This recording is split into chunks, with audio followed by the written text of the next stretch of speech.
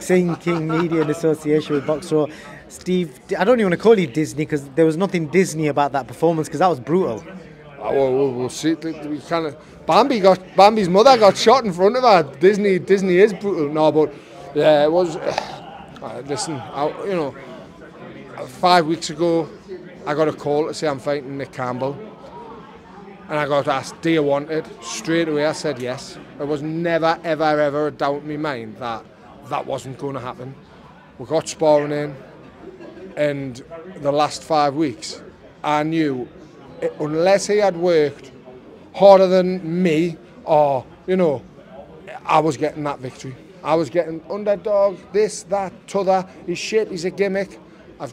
Listen, I don't have to prove myself to anybody, but hopefully that has proven to a few people that I'm not a piss take and that I'm in there for the long run. Well, talking about the first 3 rounds, I'll be honest, he didn't probably win any of the first 3 rounds. Like, he won them quite comfortably, and it looked like he was hurting you a few times, especially on the inside. And you didn't get really hurt, to be fair. You kind of survived it, you grinded your way through it, and then boom, ran for you, turned the fight on its head. So just tell me, them first 3 rounds, what was going through your mind? Because you took a couple of right uppercuts, and it looked like you was hurt, but you kind of just grinded through it. We're 58 fights in, with pros and amateur fights, and hundreds of thousands of rounds of sparring. Touch wood, I've never ever been hurt. I've never been put down. Now, I'll never rely on my chin, ever. I believe that based on what I saw today. I'll never rely on my chin.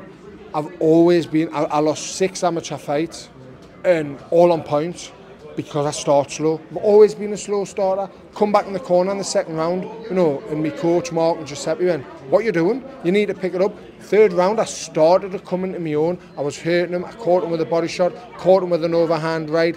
Then in the 4th round, we're seeing, I would have carried on that pace and that tempo for the next 4 rounds. That's when I come into my own 3, 4, and I know the power's still going to be there in 8. Prove that. I saw you kept winding up that left hook because you weren't really landing in the first 2, 3, but you kept winding it up. Was that part of your game plan to kind of walk him onto that? He was moving to the right, so he was. I think he's been learning, or he's been taught, to keep an eye on the right hand, and every time I was high on the right hand, I was just falling a little bit short, or the overhand right wasn't, because he was moving to the right, so I was slipping. So I thought, okay, next time he moves to the right, I'm just going to high that check left hook in, see if he likes it. Done that, and I think in the 3rd it was, I caught him with that check left hook, and he didn't like it, and I thought, okay, next time he moves to the right, we'll just glance that left hook in, high a bit more stiffness in it, high a bit more power in it, and we've done that. And in the 4th, we're seeing what happened. And what a knockout it was. Obviously, you dropped him a couple of times, and to be fair, I agree with the stoppage. Some people are complaining about it, but the referees, because before the stoppage, he had 2 really heavy knockdowns, and he could have got stopped on either one of them, to be fair. Fair play to Nick for getting up, by the way. Just shows that he is a warrior, to get up from them. He wasn't high in punches, his legs were gone, his eyes were gone, and the referee's got a duty of care. We've just seen what happened with Chisora and Tyson Fury. That might have went on 4 or 5 rounds too many, and the referee done great to jump in there as well. And people are saying, but he only had 3 seconds left. Okay, so would he have recovered in a minute, 3 seconds, if I caught him with another massive shot? He could be in the back of an ambulance now.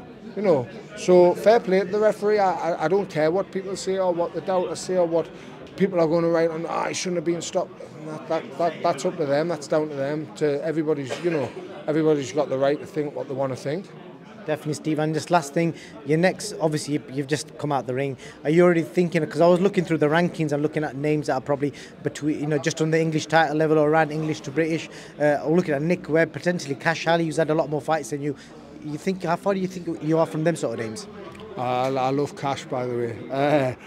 I think Nick Webb's retired now, but you've got a 6-0 Frank Ignatius. He's the only person to beat Shane Gill, who beat me. So Shane Gill isn't boxing anymore. So let's look at getting Frank Ignatius. and redeem myself from that. Well, I've already redeemed myself, but you know, let's get that Frank Ignatius fight and get that sorted and take his 0 like I've just took Nick's. Brilliant. And last thing, were you thinking about anything random? Because me and you caught the taxi together to the weigh-in. We had the most random conversation. Did that come into your mind at any time during that fight? It was more turkeys, with it being close to Christmas. So I was thinking more about what I'm going to do with me mum's turkey when I get home to celebrate. I'm not going to let you repeat that. Steve, enjoy the victory and have a good Christmas and Happy New Year, mate. All the best to everyone who's watching, and thank you for supporting. Merry Christmas, Happy New Year, and stay safe. Top man.